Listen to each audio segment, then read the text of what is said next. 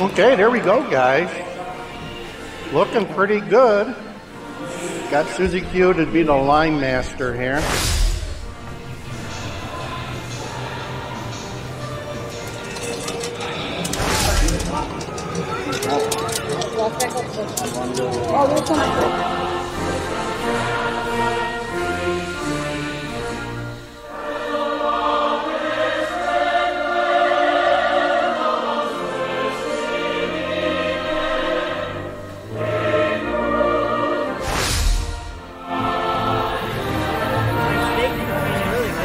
Yeah, look at those fries. You got the Polish there. Yeah, Polish and it's all decked out. I've never seen fries like that. It must be some special... They call them sidewinder fries. Sidewinder.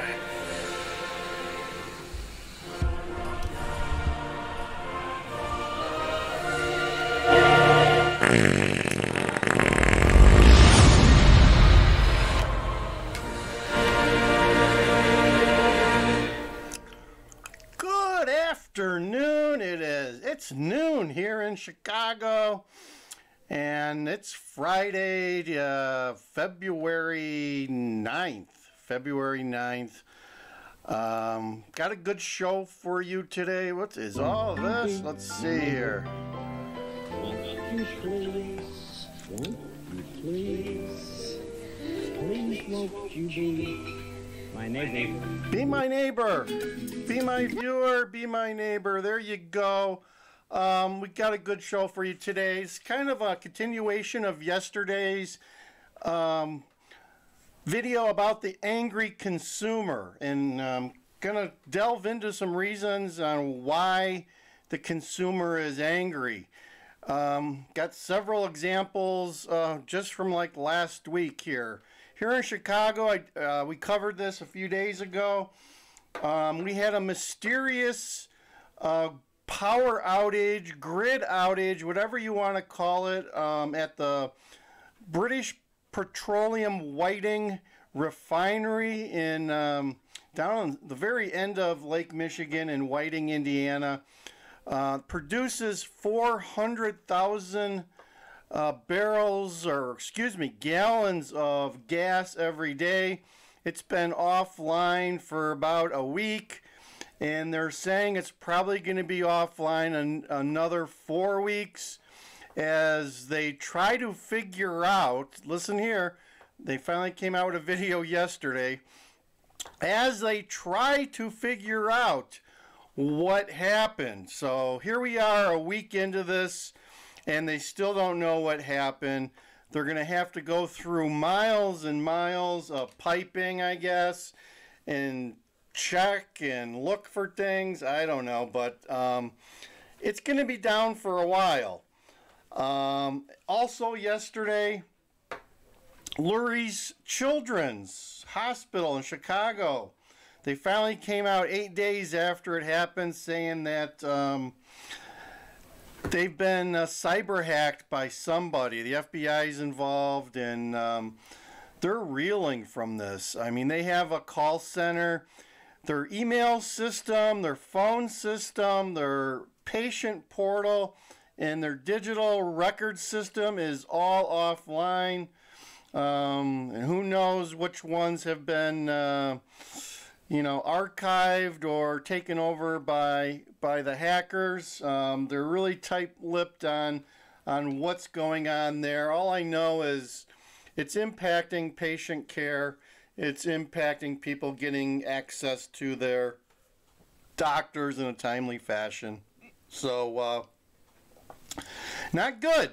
Not good. It just kind of makes you wonder what's going on, right? We've got a lot of things aligning at one point in time. We still have not heard anything about Metro. Metro was also in the mix about a week ago. That is the commuter rail service here in Chicago. They were going to a new system and had some difficulties, and took them like a half a week maybe, but I still haven't heard if they fixed their problem or not. So everything's kind of hush-hush, which makes you wonder, are we getting the truth? And sometimes that's part of the reason why consumers get angry, because they're protected from the truth. So here's a video I'm going to show you. Well, I wanted to show you a video. Did you see Did you see the interview yesterday, or the press conference that Joe gave? Joe Bergen. Joe Bergen came out of his basement and gave an interview. And if you have time and you can watch it, go find it. It was interesting. It could be a world-changing interview, folks. I'm here to tell you it was that impactful. It was a huge impact, and it may change the course of the United States and or the world in the near future. So I'm not going to get into it here today, but you can go ahead and try to find that interview and watch it. Here's another one that I wanted to share with you. This was an interview that Joe did, and I might explain why things are the way that they are. And we have time to make that decision. Dr. Biden is for it.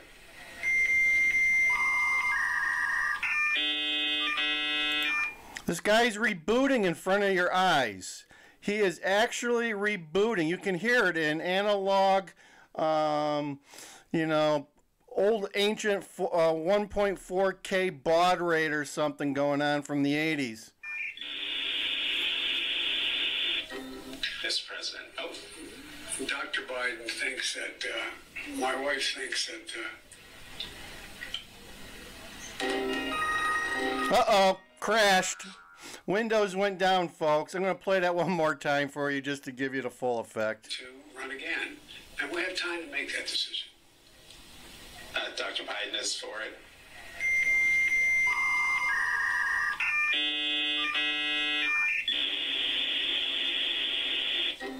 Mr. President, Dr. Biden thinks that, my wife thinks that,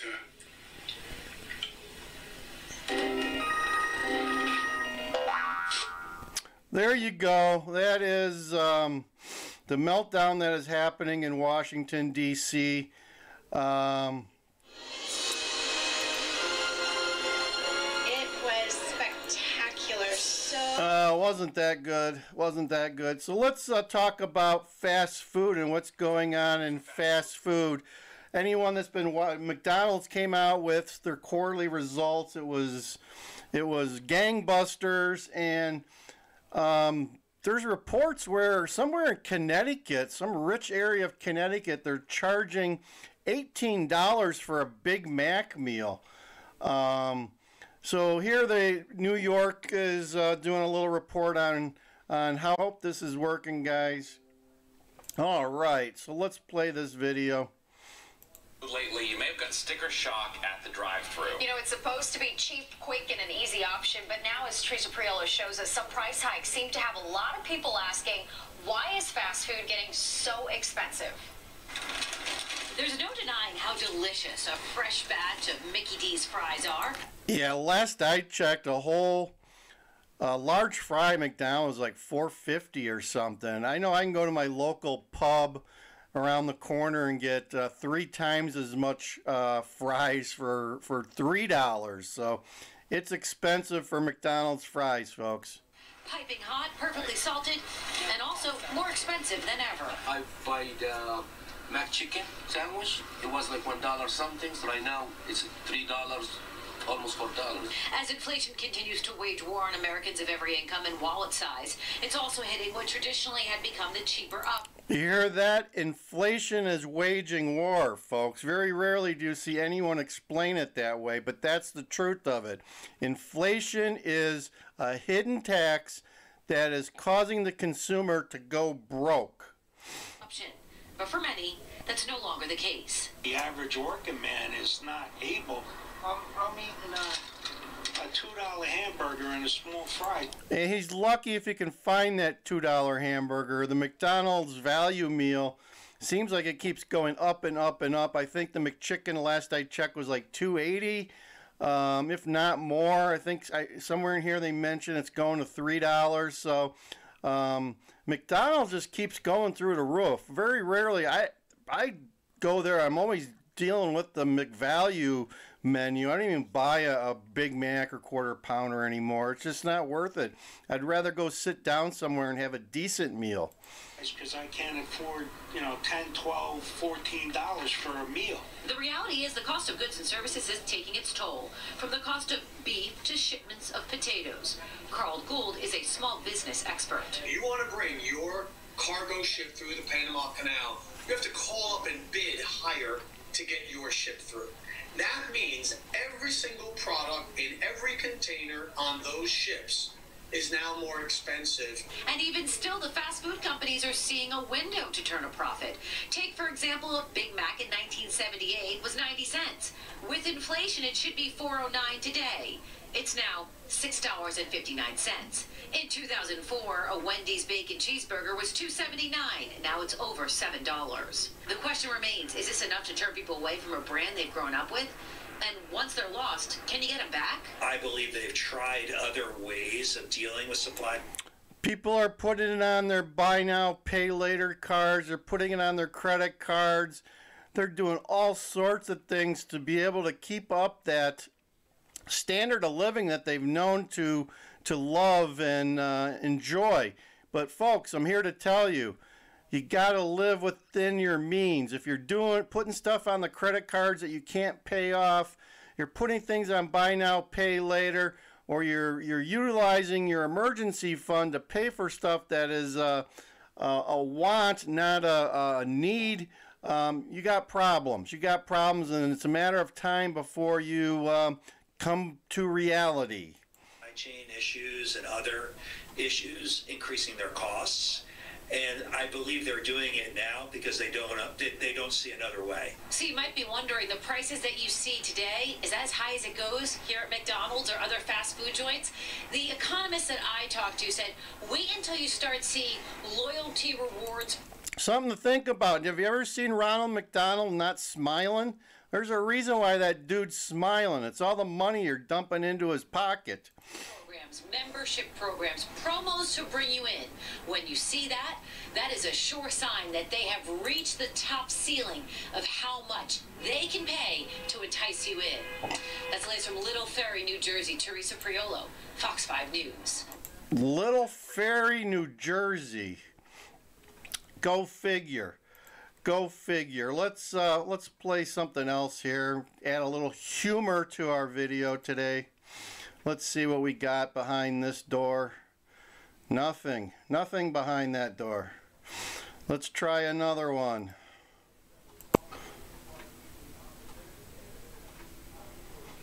Nothing. Nothing. What happened here? What happened here?